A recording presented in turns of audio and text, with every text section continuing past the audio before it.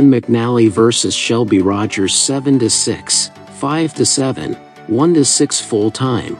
Credit 1 Charleston Open. Ranked number 44, the American reached the second round after beating Danielle Rose Collins 6-72, 6-4, 6-1. In the first round against Collins, Shelby recovered from a one-set down deficit before winning. During the match, Rogers scored 100 points versus Collins' 78.